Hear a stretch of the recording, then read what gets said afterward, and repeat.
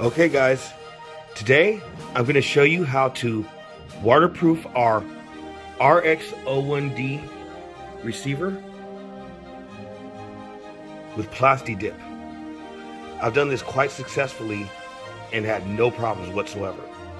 Now, first thing you want to do is remove your receiver from its casing. It's got little tabs on the side and you just pop it open. There's not much to break. Pop it open, and then you plug your servo lead in where it's supposed to be, at the bottom. Then your ESC lead, you plug it in where it's supposed to be, just above it. And you'll notice the brown wires are towards the outside, just as when the receiver casing is together.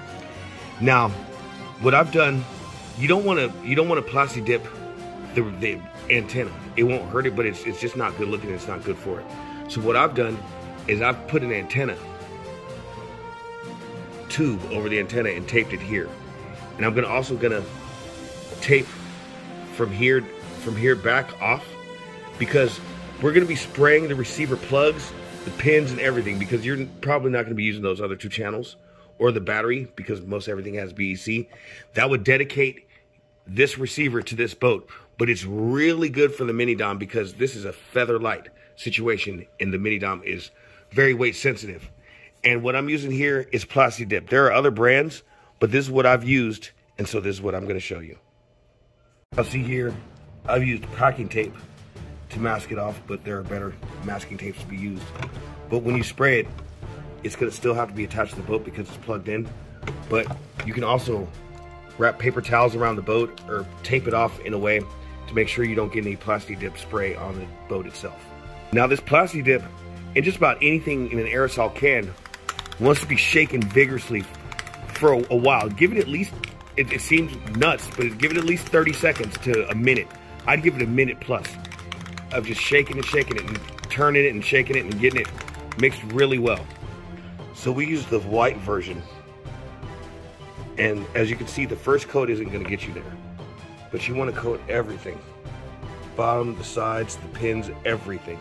You even want to coat inside there. You want to get all of the plugs, everything. But this is our first coat. We're going to let it dry and give it a couple more coats. We'll give it about 30 minutes to dry. So I've hit it with a second coat now. I actually only waited about 15 minutes between coats. As you can see, it's starting to turn white.